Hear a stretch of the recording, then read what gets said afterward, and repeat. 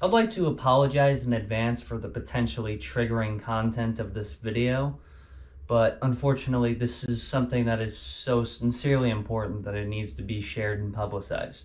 Recently, Donald Trump put out a video that really encapsulates the MO of the Conservative Party. In this video, he makes a lot of claims about trans people and their intentions that is especially disturbing to me. He pushes this false narrative that trans people intend to go for children and to market HRT and transitioning to children to get rich. He also states that he advocates for the revocation of all gender-affirming programs at any age, even those that are adults. I will sign a new executive order instructing every federal agency to cease all programs that promote the concept of sex and gender transition at any age. Which is indicative that his entire message isn't about protecting children, it's about ostracism and inhibiting liberty. Like it or not, the fact is that trans people do have the right to be themselves. If you care about rights, then you must defend that trans people have the right to be trans. He also states that the Department of Education would persecute those and severely punish those that educate children about the existence of trans people. Trans people have existed all throughout history and are a significant portion of our zeitgeist, which I think completely justifies them being taught about in a classroom setting. There's nothing inherently sexual about the existence of a trans person, and the conflation of the two is a fascist effort to try and make it easier to persecute them. And then there's even more rhetoric, like talk of trans IDs for trans people, so that they will need to get some sort of badge or something to sufficiently identify that they are trans. There's the trans panic defense that's in over half the country, where if someone kills a trans person, they can say that it was because they were so shocked they were thrown into a fit of temporary insanity to justify that. And then on top of all the legal stuff, there's the overbearing social stigma that unfortunately exists because of people like Donald Trump. The claim that children are being targeted by trans people to be transed in themselves is exaggerated and misleading. There are trans children, yes, and every major health organization says that this is justified because they have gender dysphoria. Gender dysphoria is a mental condition where you feel that your body does not align to who you are. What happens to people with gender dysphoria who aren't able to transition into the body they like is that they kill themselves. There's a lot of child suicide that happens because they are unable to transition because people think that perverts are just trying to get to children and trying to sexualize them.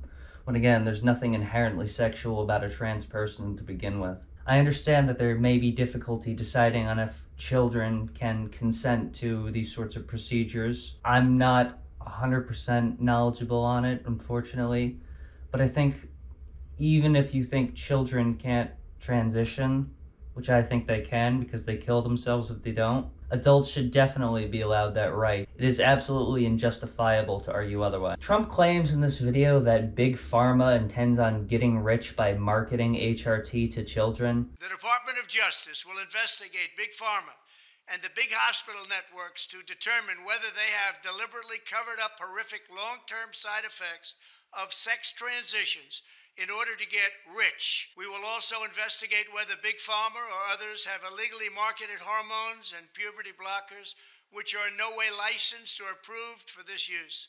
Which I find completely ridiculous and hypocritical. Trump, on the other hand, gets rich marketing a utopia to vulnerable people that is being inhibited by these perverts and pedophiles that are trying to come after your children. We gotta get them out the way. To anyone listening that thinks that trans people should just simply not exist, or that they don't like them, or that there's something to be worried about them, is that you are being fed this sort of narrative by people who do want to get rich off of your outrage at their expense. It is completely misleading and fabricated propaganda. What I would encourage for you is, instead of listening to what Fox News or CNN or Facebook has to say about trans people, I would really encourage you to just talk to some. There's a lot more out there than you would think. And I think you'll find the overwhelming majority of them are just normal people who want to exist without persecution. like every other person. If you deprive yourself of certain demographics to interact with, you're going to miss out on a lot of cool, interesting people. Furthermore, I would like to emphasize that it's not going to stop with trans people. It hasn't stopped with trans people. The Supreme Court is talking about overturning the Supreme Court case to legalize gay marriage. They're talking about sodomy laws being overturned, which up until 2012 were still in place in some states. And then they're going to move on to people that aren't the same color as them, aren't the same religion as them. And it'll be, if you're not one specific race, one specific religion, with one specific set of dogma to abide by, then you're in the way of progress and you need to be severely punished. My Department of Education will inform states and school districts that if any teacher or school official suggests to a child that they could be trapped in the wrong body, they will be faced with severe consequences, including potential civil rights violations for sex discrimination. We've seen this before. This has happened. And the fact is, it will not get any better if you guys do not get political. Oh, but I hate politics. Oh, it just divides people. I understand that perspective, that there is a certain level of comfort to be found in ignorance. However, it is at the expense of literally everyone else that you know. It is an incredibly privileged take to say that politics isn't something you're interested in, and that it doesn't affect you. And while you might not think it does, it's just a patently naive mindset to have. There's never been a time before where being political was more important. Getting out there and voting has never been more important than it is right now. So I'm going to leave this video with a single ultimatum, is that if you live in the United States, get out there and vote for the candidates that intend to protect your own liberty and your own freedom. And get used to doing that, or get used to no longer having your freedom.